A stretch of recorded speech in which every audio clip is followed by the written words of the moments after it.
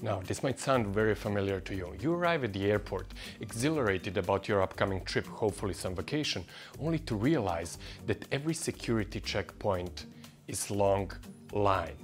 You quickly decide upon a one, maybe because you're in a hurry, maybe because you're late for your plane, only to realize that maybe that's not the ideal one or not the fastest one. Then you spend eternity asking yourself, did you make the right decision? Hi, my name is Vladislav Radek. I'm a writer and a mathematician teaching here at university. Today, I'm going to teach you how to choose the fastest lane in the airport using mathematics. We're going to use some simple statistics, psychology, and maybe some game theory sprinkled on the top to convey this real solution. Are you ready?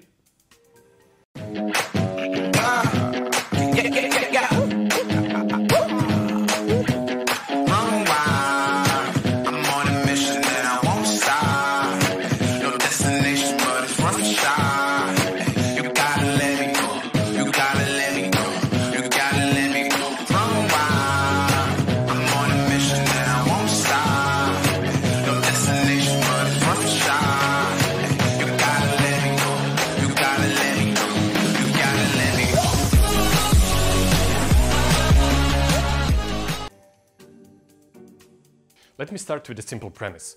People are lazy. This is why we evolved in the first place. If all lines are empty, the first person that walks in will go directly to the center, given that he's coming up front, because this is the shortest way. So the first person will go to exactly central one.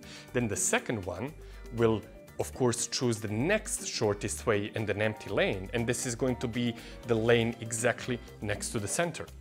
The third person will choose the shortest distance to the third empty line. Where all lines are full, the next person will go to the center again.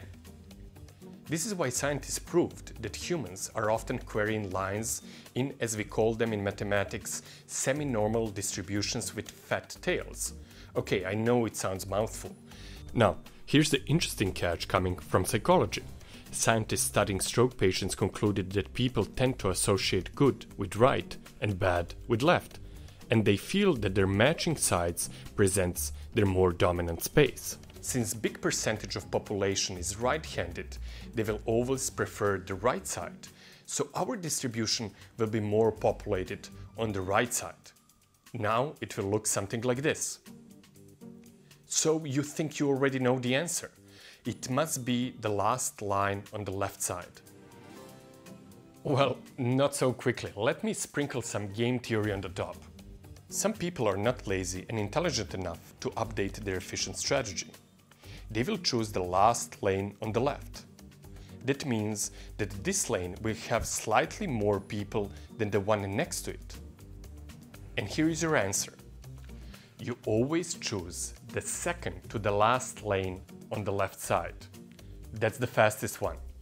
Trust me, I tried it myself numerous times going to mathematical conferences. And it works. Of course, this theory would work only if people don't update their beliefs and they don't obtain new knowledge about the best strategy. If so many people see this video, then this strategy simply wouldn't work. So you make sure nobody else sees this video. Hey, if you like this video, consider subscribing to this channel. We're producing an amazing TV show that we're going to premiere exactly here that explores human nature, science, mathematics, literature, and beyond, trying to answer the questions that are bothering us every day. So, subscribe and see you soon.